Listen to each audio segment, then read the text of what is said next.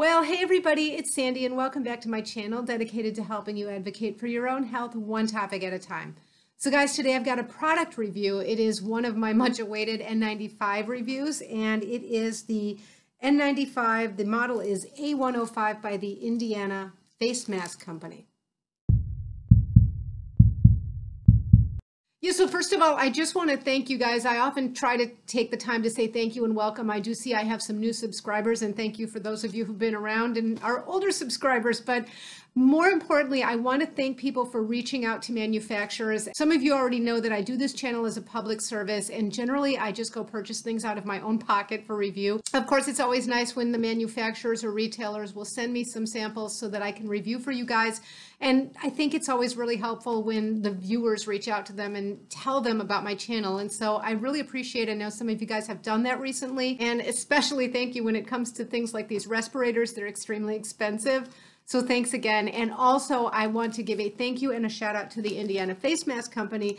They sent me a box, guys. I mean, I thought like one or two respirators, let me get a look at it, but they sent me a box of these. Now they also sent me a box of their level 3 surgical masks, the ASTM level 3. And so I'm just going to give those a mention as well. We'll talk about those. The focus of this video is really going to be on the respirator though. Okay, so the Indiana Face Mask Company is based in, you'll never guess where, in Indiana, right here in the United States. This particular model is called the A105 particulate respirator, and it is an NIOSH approved. So I did find it on the FDA.gov website, and I will put a link to that below in the description box. So of course, the beauty of having that NIOSH approval means that this has been tested to meet a minimum standard, which is 95% particulate filtration. Most of them, when you can find the third-party testing, show that they actually do better than that, but they do meet at least that criteria. They also meet the criteria of having a head strap. So anything that I review in the way of respirators is going to have a head strap. That's been so extensively studied. I think a lot of these shortcuts like the N95 and the KF94, I'm not going to argue with anybody who finds that they wear them and they get a good fit. And a lot of that has to do with your facial shape, by the way,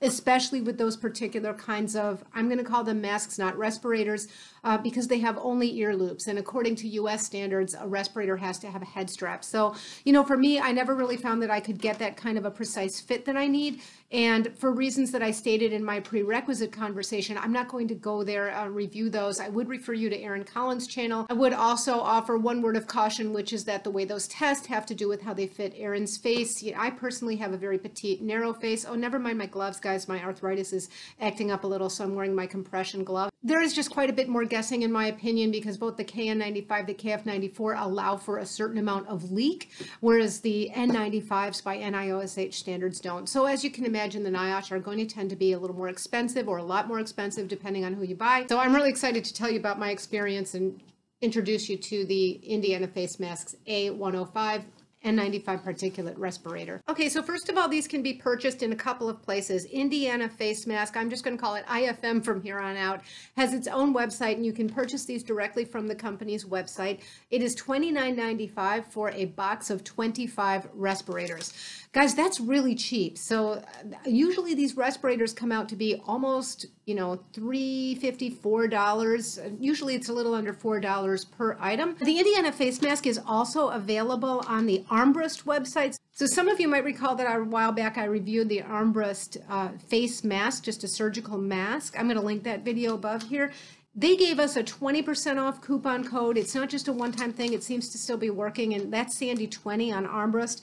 But the price is a little bit different. So the price on the Armbrust site, instead of $29.95 for the box of 25, is $39.95. So even with that 20% off, it still comes out to be a little bit cheaper buying it through the Indiana Face Mask Company. Now, in addition to that, IFM has given my viewers a coupon code of Sandy10. So again, that's not going to be an affiliate link of any kind. I don't want the bias that commissions would create. I just leverage whatever influence I have to get a better price for my viewers. So 10% off with the code Sandy10. If you do use that coupon code, it brings it to $26.96 for a box of 25 of these, which is just over $1 per item. They do have a free ship at anything over $75. Now, if you go looking onto the FDA.gov website and you go look for the list of approved, NIOSH approved respirators, you start looking under I for Indiana Face Mask, you're going to come back and say, Sandy, it's not there. First of all, I'm going to try to link it, but it's under F, SC LLC, so it's a limited liability corporation, comma, Indiana Face Mask Company, and indeed the A105 is there. Okay, so like I said, these come individually wrapped. That's such a nice plus when you open up the box that you've got all these individually wrapped respirators. It's not like a sticky kind of thing where you can reseal it. You just have to break it open. And when you open it up, you see that it is, I'm going to try to get a really good close-up, see if the camera will focus there.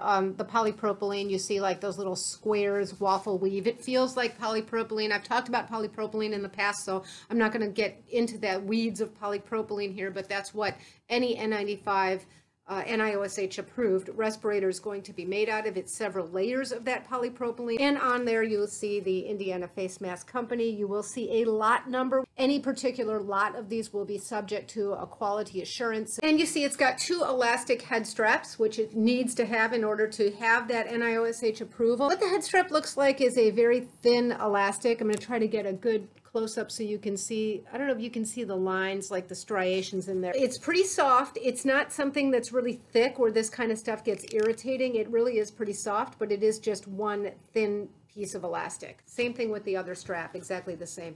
There is a nose piece in this. Now I'm going to try to get a good picture of that so you can see how far out the nose piece is, because it's inside where you see those little perforations. That's the outline of the nose piece. You know, let's just have a sidebar, because in the prerequisite conversation that I had about face piece respirators versus masks, I got one comment that, you know, really resonated with me, where somebody said, I think you understate the leak when it comes to a mask, and then you tend to overstate the leak when it comes to a respirator. And I thought about it, I thought, you know, I guess that's true, and really that's on purpose. And I guess it's because I think that people sort of expect a certain amount of leak with masks, and we always talk about leak with masks. And then I'm afraid that when you go to a respirator, people think there's something magic about a respirator where, you know, this is better than a mask, and it does filter at the particulate level that it says, and it's not going to leak. Like, people don't think about that because of this. I don't know if it's because there's something about NIOSH approval that makes this seem like it is very standardized. But I'm very concerned that people will move to this thinking that it is a de facto improvement over any mask. And that's just not necessarily true. The medium certainly meets a certain standard so that it can filter the particle size that it says it does, and usually better. But it's all about the fit after that, and I'm always afraid that people are going to overlook that. So it's possible that I do overstate the potential for leak and how important it is to make sure that you have a good fit with a respirator, because otherwise you're not getting anywhere near the filtration that you think you are, because this, being the medium that it is going to create a lot of resistance, and so air is going to take the path of least resistance. Okay, so the proper way to put this on is really with the top head strap first, and you leave this bottom head strap hanging down and let this lay over the outside, because the first thing I like to do is sort of fix the nose piece as best I can, and then you pull the top strap, and I find it's best to leave it pretty high up. You can always bring it back a little bit. I leave it pretty high because that's what really gives you a more of ability to custom fit, is that you have some upward pull, not only backward pull. From there, I like to adjust the nose piece. Now, the nose piece comes out to, I'd say, not quite the outer corner of my iris. That's the blue part of my eye. You know, I've said on my channel before, ideally for me, I personally have this unique problem that not many people share. I have very deep set eyes. So this is kind of a deep cavity in here. And when I have a wider nose piece, I can push against my nose and then curve the nose piece all the way out to contour my chin and get like a tighter, more custom fit. It is hard to do that with a shorter nose piece. Now, this isn't one of the shortest nose pieces I've ever dealt with, and it's probably one of the longer ones for an N95, but it is a shortcoming, and that's why I have stated before that depending on the fit you get, there are masks that might fit you better, and if they have the specs, meaning the right medium, might actually filter better for you depending on your facial shape. So I do great with the DNA mask. Now, a lot of people complain that that one is a little scratchy. I agree, it's thick, it's hot, it's scratchy. This not so much, but I am going to have to be very careful here and work with this nose piece and try to get a lot of tension going this way so that I can get this area filled in. So once you think you have that set, you take the bottom strap and you bring it all the way around. If it tends to be loose, this one is not so much on me. You can also bring this one up. You can even cross them and get a better fit down below. The bottom one is last, and you can see how you like it. So I've got it up right now. I can leave it down. It doesn't seem to make a difference in the fit for me. So one of the things you can do when you first get an N95 on is, I'm going to have to take my gloves off for this, is get your hands all the way around. Now, you don't want to be pressing. Take a deep breath and exhale, and see if you see any of the exhalant coming out. So I'm actually going to bring this down because I do feel a little coming out around my nose, which is not a surprise. So I'm going to try to get a better fit here.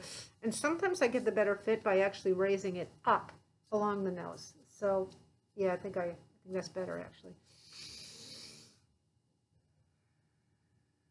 And I don't feel it anymore. So in my case, I just moved it up. You have to be a little bit patient, and you've got to be willing to sort of play with these a little bit, but it is going to be super important that you do a fit test like I just showed you. Another good form of a fit test is to use your safety goggles or glasses and see if you're getting any fog. Now, I don't mean the kind of fog you'd get if you go from inside outside into a freezing cold environment. That's just a temperature change thing. But fog that comes and goes and comes and goes every time you exhale, that's a leak. Okay, so I'm going to put my safety goggles on now. I put mine outside this strap. You just want to make sure you're not disrupting the fit. Again, the fit is just going to be so important with these. So just make sure if you put glasses on and off, you know, even if you tug at the strap the slightest bit, you might be disrupting a very precise fit. So I go ahead and put it on top of the strap. So let's look for any fog here.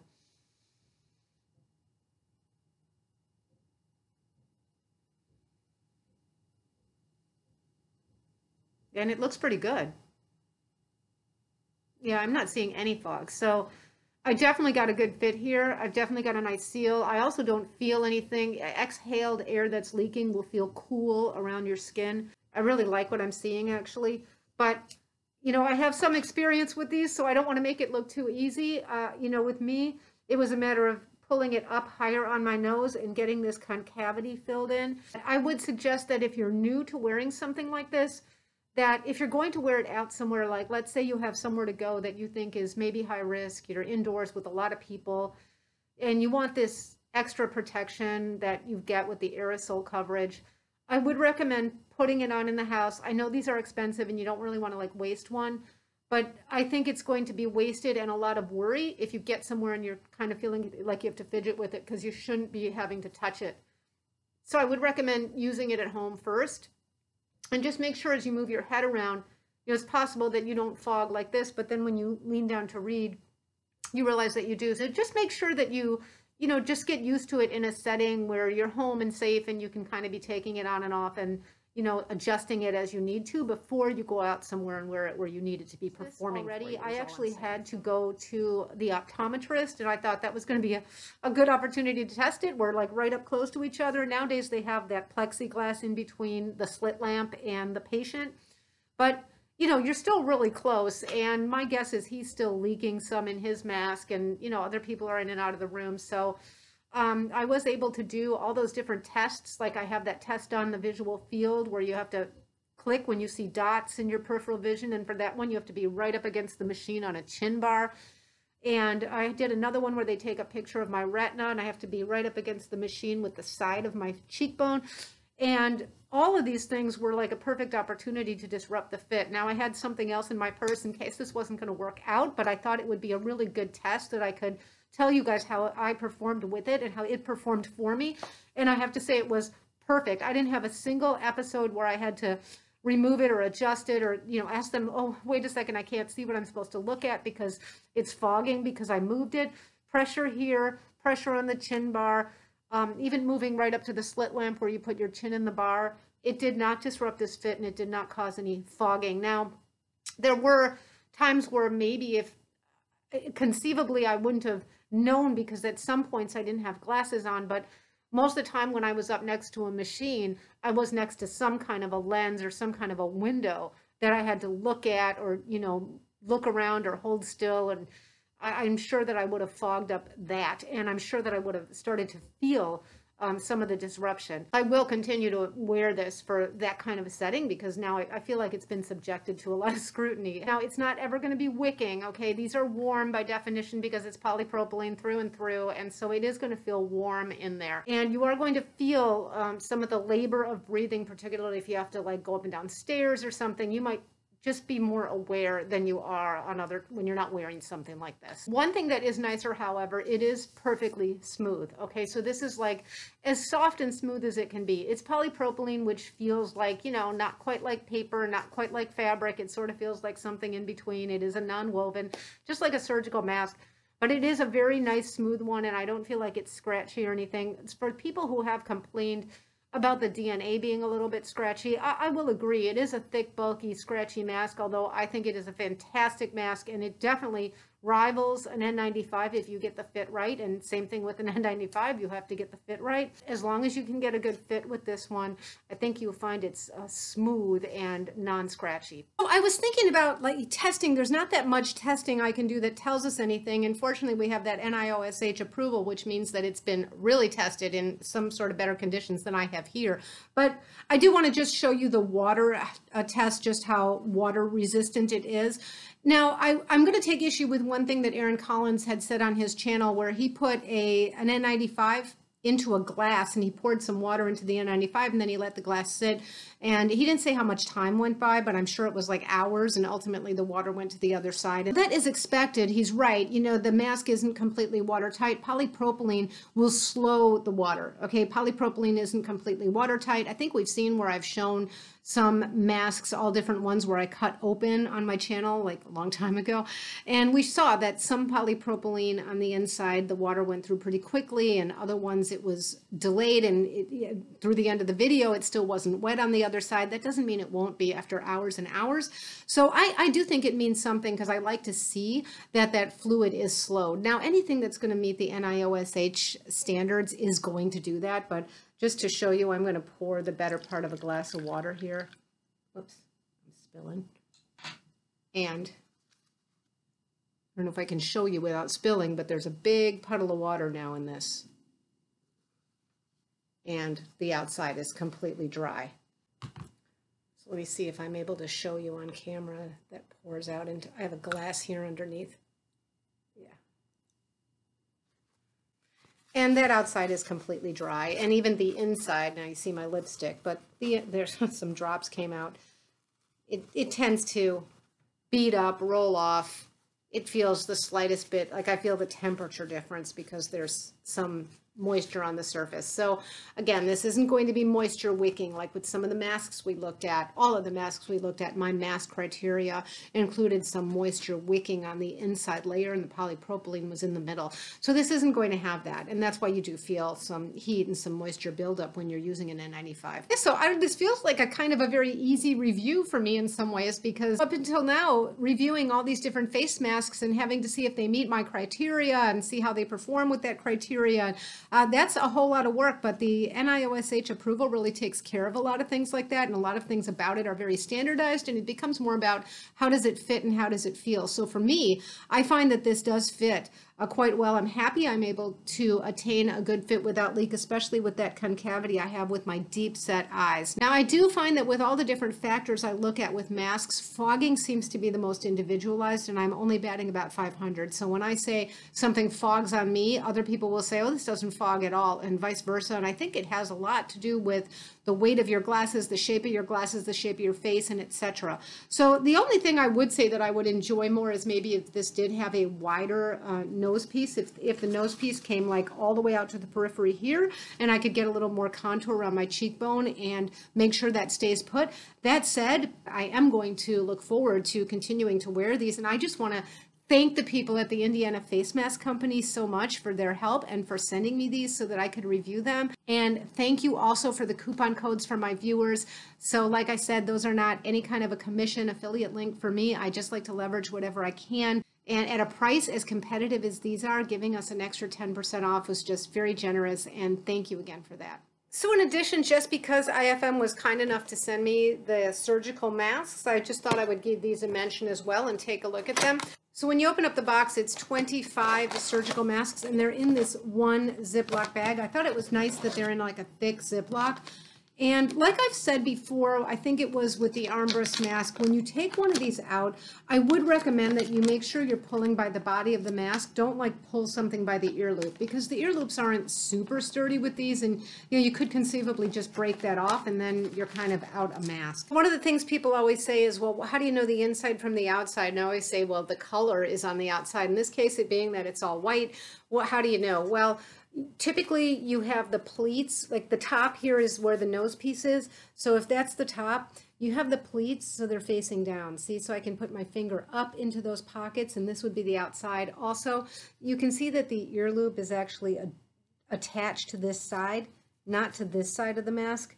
So the ear loop would be attached typically on the outside. So I'm going to treat this as the outside.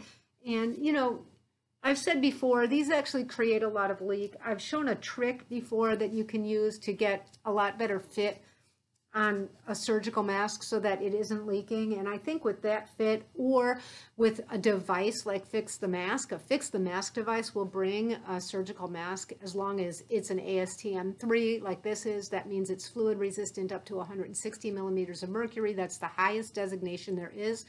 If you put something like a Fix the Mask device over this, you will get performance that's closer to an N95. And without something like that, I would recommend using the trick I've shown. I'm going to link the video here. It's sort of a simple trick where you have a little bit of folding and tying and tucking so that you get rid of the leak here, and it becomes a much smaller mask with the ear loops. It will start to kind of fatigue the area behind your ears after a while, but that's just a trade-off. Some people like to put these underneath a fabric mask. I don't have a quarrel with that as long as you're getting a good fit. These have sort of limited use these days. I mean, this is the kind of thing I've worn in the operating room for years, although they tend to have ties. So I tie one like up above here, way high on my head. Some people use this kind with ear loops in the operating room. I found myself over the years grabbing for the kind that I could tie. But that said, this does have a nice long nose piece, so I can get a good contour here as long as I'm going to enhance the fit in one of the other ways that I described. I do like that they have a nice little diagram on the side of the box. Not that with some people it's going to help, because, this thing like wearing the mask down under the nose, like this and this, that's a big don't. I think anybody who watches my channel already knows that. I do think as surgical masks go, these are perfectly nice, and I want to thank the folks at IFM for sending these as well and letting me try those out. So I have at least one more N95 that I'm going to review very shortly. So let me know if this was helpful, and until next time, be well. Bye-bye.